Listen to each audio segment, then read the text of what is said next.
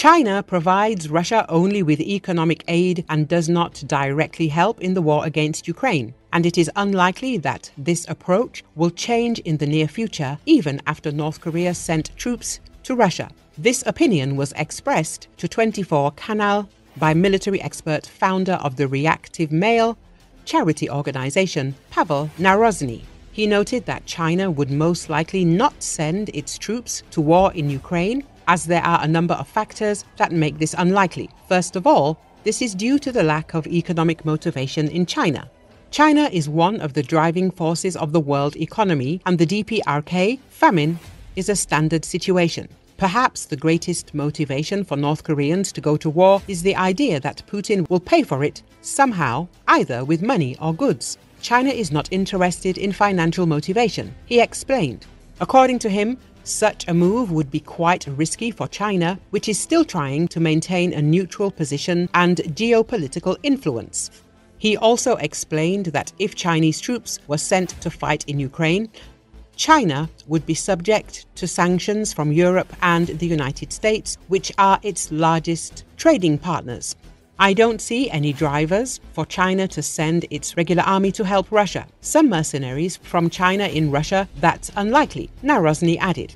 He also noted that North Korea is interested not only in financial gain, but also in combat experience. For China, this is not so important. The Chinese do not fight with troops. Their expansion occurs through loans. For example, they received a strategic port in Venezuela thanks to loans. War is too expensive for China, he explained. Recall recently Ukrainian intelligence reported the appearance of the first North Korean servicemen in the Kursk region, where battles with Russian troops are underway. At the same time, as Foreign Policy wrote, the deployment of North Korean army troops to Russia's war against Ukraine worries China. China has tried to offer rhetorical and to some extent material support to Russia without damaging its ties to the West. North Korea's actions certainly cross that line, the article says.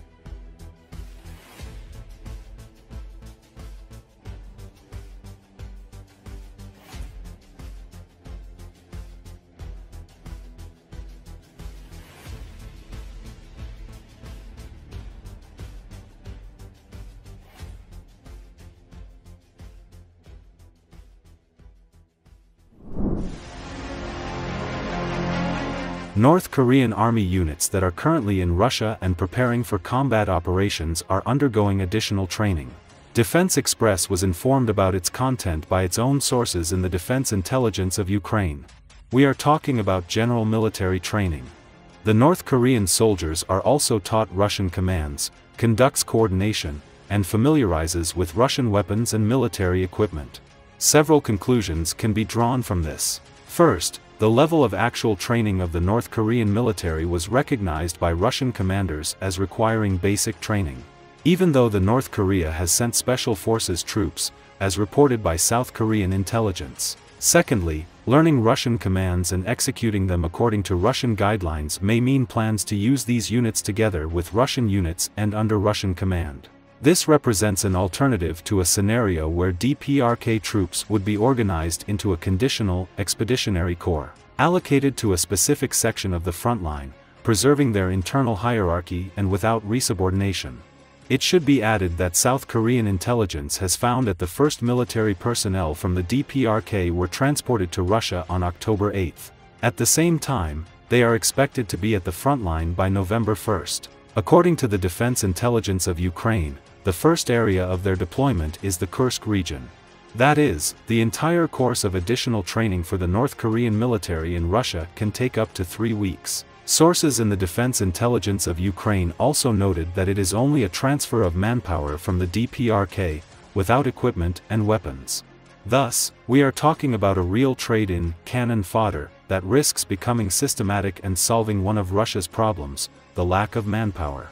Russia and North Korea had a secret clause in their joint agreement, which involved North Korea sending 1,000 soldiers to Ukraine. The Wall Street Journal informs. As reported by the media outlet, Russian President Vladimir Putin traveled to North Korea in June this year to work out the details of a military cooperation agreement. At that time, Pyongyang was allegedly ready to offer artillery shells in exchange for food and fuel. However, the agreement also included a secret clause allowing North Korea to send an initial wave of approximately 1,000 North Korean soldiers to Ukraine to learn firsthand how to conduct warfare from Russia's experience. According to the Wall Street Journal, most of these North Korean soldiers are currently stationed at a safe distance from the front lines. They are being shown how Russian forces handle logistics on the front and are being trained in warfare tactics, including the use of drones. More North Korean soldiers are expected to be sent to Ukraine later. Another source told the Wall Street Journal that Putin is interested in escalating the conflict on the Korean peninsula to divert Western attention. Specifically, North Korean troops could take on various roles, such as missile specialists, frontline soldiers, or even workers supporting logistics. In addition to promises of support and the transfer of military technology from Russia, Kim Jong-un's regime is expected to gain insights from direct observation of modern military tactics and the use of North Korean weapons in combat.